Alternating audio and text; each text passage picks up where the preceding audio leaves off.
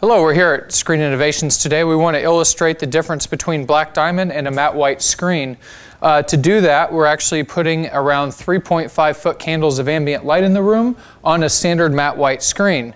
To explain simply how this works, this matte white screen right now with 3.5 foot candles of ambient light, this is the best black this can produce. A matte white screen can never become blacker in your environment than it already is. So therefore, it cannot become blacker than what you see here. When we roll this up, you're going to see the black diamond technology behind this screen, which is actually black. Bottom line, if you don't start with black, you can never get black. So this screen can never produce what the black diamond is producing now. So the number one thing that everyone asks is, how in the world do you get white on a black screen?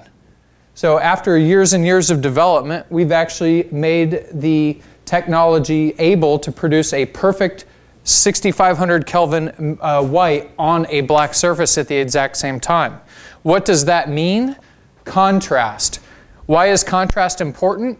Because if you want to actually have an image that is three-dimensional and has extremely good depth of field, contrast is essential. We've all seen an image that looks more like this in a bar or a nightclub or a house.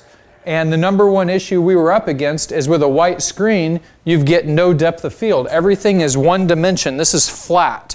So when I roll this up in this environment, you're going to notice that the city and the buildings become completely three-dimensional. Everything looks realistic as if you were looking out a window, not a screen.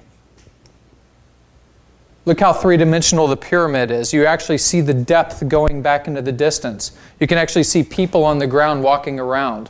So compared to any other standard matte white or gray screen technology, there is an enormous difference between the technologies.